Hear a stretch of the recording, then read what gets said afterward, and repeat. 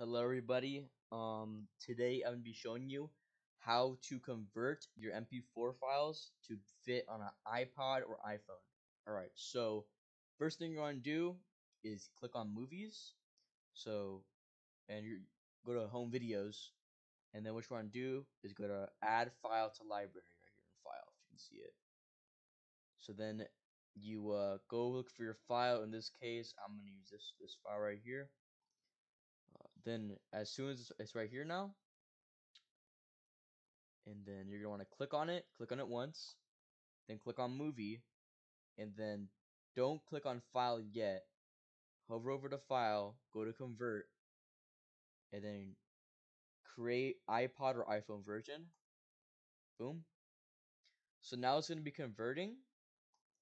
Alright, I did a little jump cut there. Okay, so as soon as it's done converting, it'll make like an Apple text message sound effect.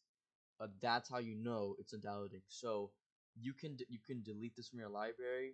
The one closest to the left, or the one closest to close to the left, is the one that you don't want. All right, so now you have this one, the converted one.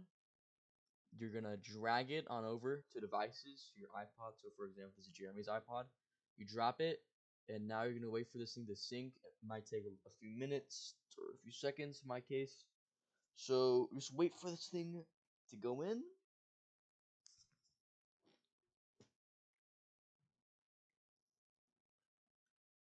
Alright, now it's done.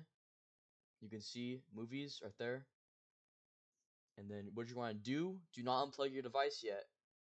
Go hover over Jeremy's iPod or your iPod, for example, and click this. This is to eject it. So now you're going to eject it. And in my case, I have something open right now, so I cannot eject this. Yeah. So I've transferred the video to the iPod. So now what you want to do is go to videos. If I could get there, it's pretty precise in this iPod. Now you want to go to movies, and as you can see, it's on there.